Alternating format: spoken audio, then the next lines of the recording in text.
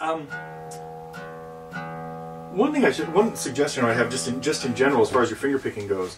It's fairly unorthodox the way your hand is positioned and stuff like this. Now I don't know that we need to change it, but I want to at least kind of expose you to what I would tell almost anybody about this in terms of hand position and things like that, because this seems to be working for you okay. It actually seems to be working fine.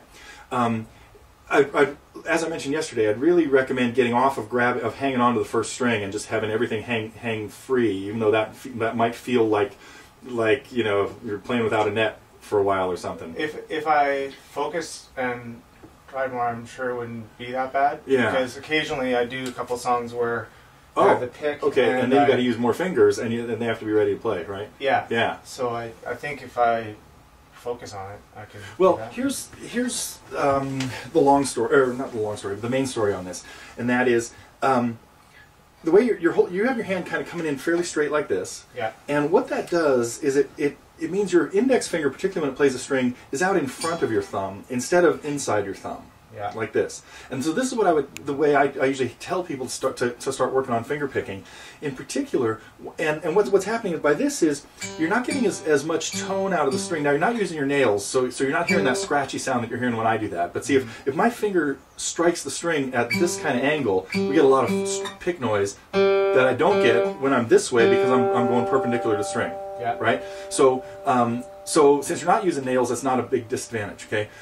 But the way you're kind of grabbing the string is you're taking a big swing at it, kind of from like a long ways away. You're not really getting underneath it and hitting it and hitting it hard, like with any kind of volume or something. Okay. And if you wanted to get louder down there, so there's like 3 or 4 things that you benefit from by working on turning your hand. And like in terms of full disclosure here, I played for about 8 or 9 years like that before like you're doing. Like this? Yeah, not quite that much, but with my hand at something like this. Basically, my first finger outside my thumb, and it wasn't. And I finally came into a song that made me change, and it was "The Last Steam Engine Train," and it was because what I wanted to do, and this is not even what Leo does in there. Oh yes, it is.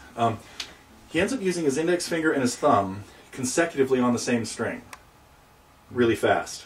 Yeah. And with this hand position, that's very difficult. To be hitting a note with your thumb, you know, to be doing something like this. I've had trouble with windy and warm in one move, where it might do something like that. And there's a time when you got to hit this. You hit it with your thumb, and then you hit it right away afterwards with your index finger on this.